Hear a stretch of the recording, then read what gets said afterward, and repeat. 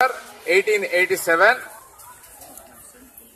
in A Road near in Tamil Nadu. His father was Srinivas Iyengar, mother Komalata Ammal. His father was a junior clerk in a cloth shop. His mother worked as a singer in a nearby temple nearby their home. For some small amount of money, she used to take. So such a poor family.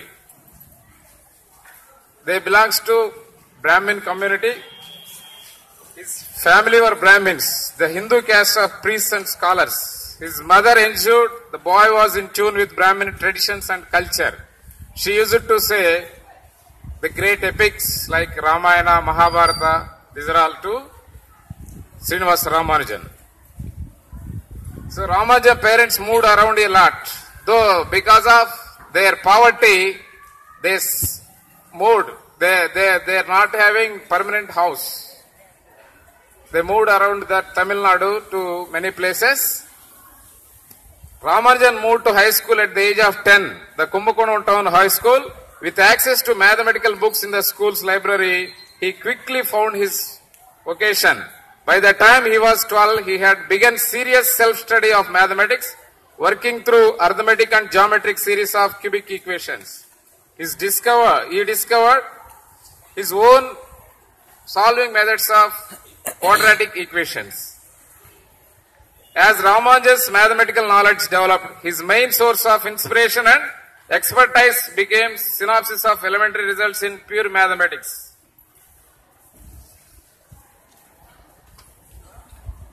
He struggled a lot while he was studying. At the age of 10, only he stood first district level in his native district. So from the beginning, he has been very good at studies, especially he concentrated on mathematics. Though he has no books, he used to take some rough papers also even from ground. In those papers, he used to solve problems. So he faced a lot of problems. So he recognized by Ramanujan Iyer. He also a mathematician. Because of he spread his about that Ramanujan. What about Ramanujan? What is his talent? That all the things. This Ramanujan Iyer spread that news. Because of his ill health condition, he suffered a lot.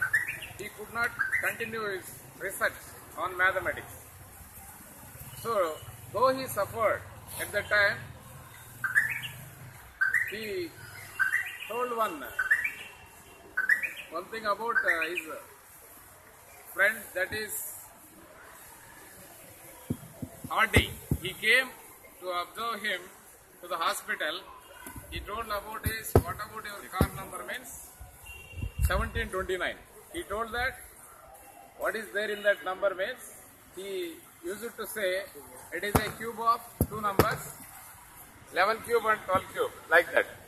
So there also, though he is in bed, he expressed his mathematical ability like that.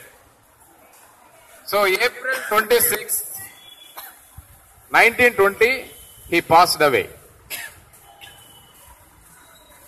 By recognizing his contributions towards mathematics, our former Prime Minister Manmohan Singh declared his 125th birthday, that is in 2012, December 22, that from that day onwards we have been celebrating this 22nd December as National Mathematics Day.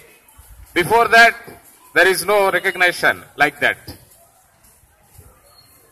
And that year also he named it as Indian National Mathematical Year, that 2012. That is, why means it is 125th birth birthday of Srinivas Ramanujan.